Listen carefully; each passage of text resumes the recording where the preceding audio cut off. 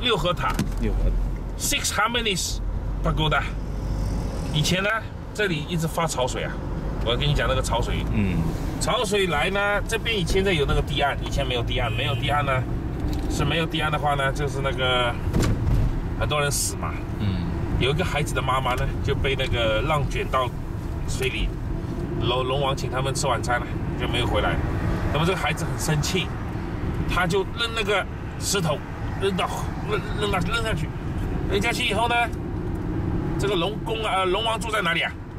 龙王住在水晶宫里啊，水晶宫啊，我水晶宫破啊，水晶很贵的嘛，他就龙王就现身了，他就谁在往我的水晶宫上扔那个石头啊？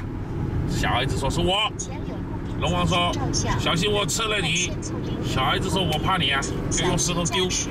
龙王说你不要丢了，你再丢的话呢，我的水晶宫都破到完了。小孩子说你把我妈妈还给我。你把我妈妈还给我，我才不丢。那么龙王没办法了，就把他的妈妈不要再扔了。小孩子说：“我的妈妈已经被你害死了，你要答应我，从此不可以再发大水，害死老百姓。”龙王说：“好，我答应你，我答应你，你不要扔石头了。”结果呢，不会淹掉很多，就是说比别的地方那个水位低，就是从这边过就 OK。但是过了这边继续大风大浪，那么。人家为了纪念这个孩子呢，就把这边建了一个塔 ，6 harmonies 6合就是东南西北上和下都是河，就是河水冲进来，淹没路面了。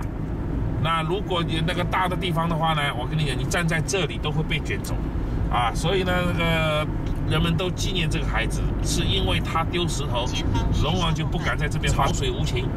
啊，你到时候被他卷走了，回不来了。很多人从这边走下去，从这里要下去，下去潮水来的时候，他们被惊呆了，惊呆逃都来不及逃啊！